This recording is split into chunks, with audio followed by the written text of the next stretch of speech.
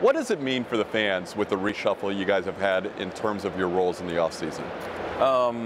I think from a fan's perspective, they should expect continuity. I think that, the working dynamic of our group is something that's largely been established. I think the recent changes were something that were done in part to try to put us in the best position to succeed and to make sure we have our focuses in the areas where we need to without being spread too thin.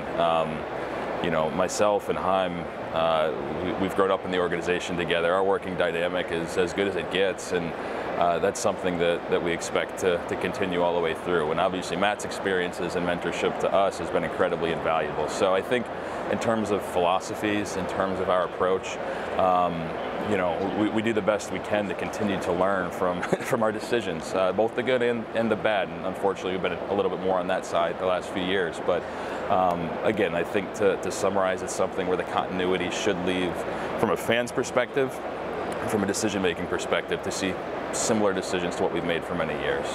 You mentioned growing up in the Rays organization along with Heim, and of course, Matt Silverman and Andrew Friedman. All those years of success, you raised the bar pretty high for a small market team. 4 out of 6 years in the playoffs, 5 out of 6 years, 90 wins or more. As we begin the winter meetings, there's a new collective bargaining agreement in place.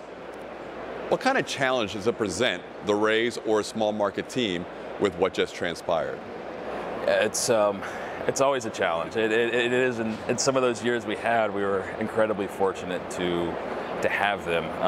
But the advantages as a small market club, when you have success, you're often picked apart. Your approach is often picked apart and scrutinized, and some of the areas where at one point you might have had an advantage, those start to evaporate as they're taken on by larger market clubs. But I think, for all of us, that's a lot of the fun and the fulfillment we get out of doing what we do.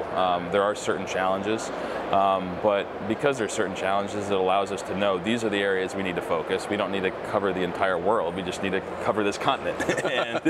and if we do that, and if we do it well, we believe we can continue to compete as we move forward.